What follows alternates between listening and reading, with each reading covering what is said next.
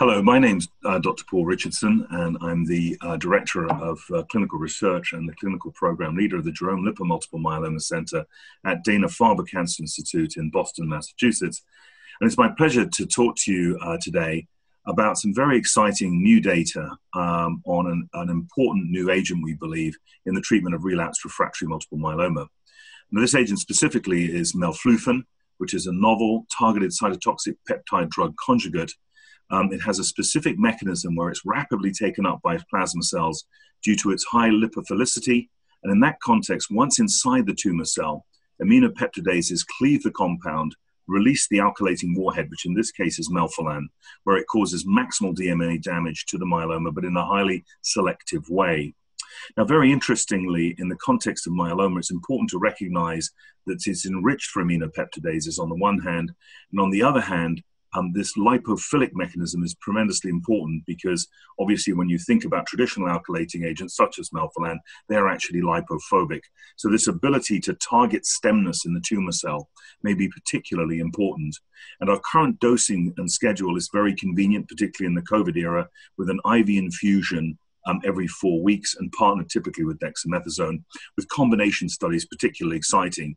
And as I think many folks are aware, we were granted FDA priority review for this agent in August of last year in 2020, and we're very much hoping for an accelerated approval in a month or so in the early part of 2021. Now, why so? Well, I think this is based upon the exciting data that we derived from the Horizon trial, and especially want to acknowledge my co-investigators in this international multi-center trial, in which we enrolled 157 patients with relapsed and refractory myeloma enriched for triple-class refractory disease and also for extramedullary disease, in whom, unfortunately, typically daratumumab or other CD38 targeting antibody therapy had failed them.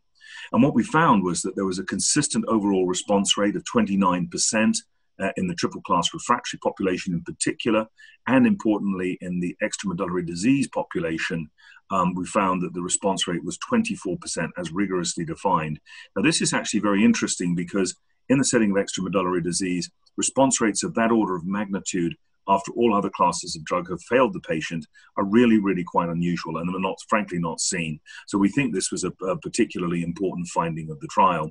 So if we look at the intent to treat population, overall, the 157 patients, the overall response rate was 29%, minimal response or better in 45%. And as I mentioned, in specific subgroups, in the triple-class refractory population, the response rate was 26%, and in the EMD population, 24%, and these were confirmed by an independent review committee.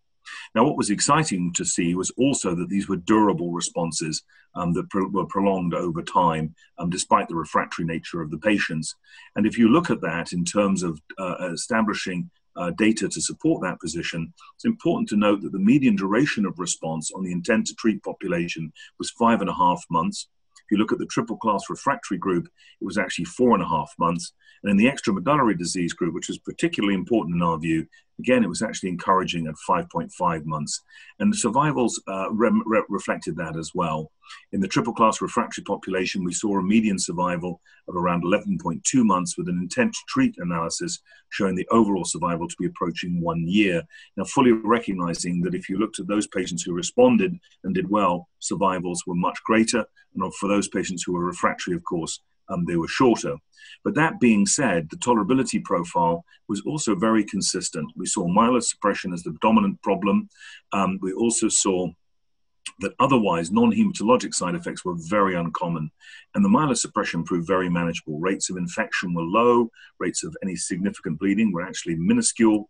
And in that context, we were very pleased by the fact that there was no alopecia, there was no significant mucositis seen at all.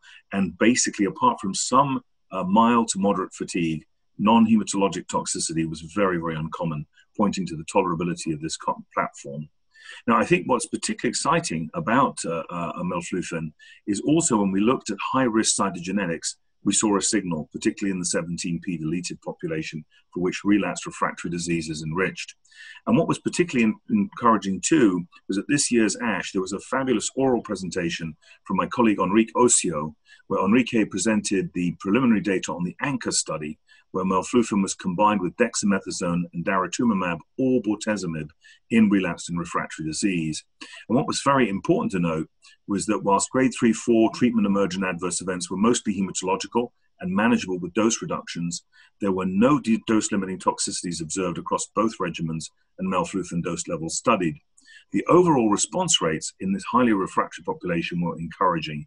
For those who were receiving daratumumab in combination with melflufen, the overall response rate was 73%. And for those receiving bortezomib, recognizing that these obviously were patients who had had prior proteasome inhibition as part of their therapy together with immunomodulatory treatment, the response rate was impressive at 62%. And then if you looked at the median progression-free survival, we were particularly struck by this. In the daratumumab group, it was almost 13 months, 12.9 months to be precise, with melflufen at 30 milligrams recommended as the combinatorial dose. So that, in this population, we think is a promising early signal. And in fact, on the bortezomib arm of the study, that is still actively recruiting, and we're very much hoping to see a similar signal emerge in that setting to warrant this particular platform being taken forward. So in aggregate, we're very encouraged by the data that we've seen so far with melflufen as an important new addition with a novel mechanism of action which can help us in our ongoing challenges and ongoing battles against relapsed refractory disease.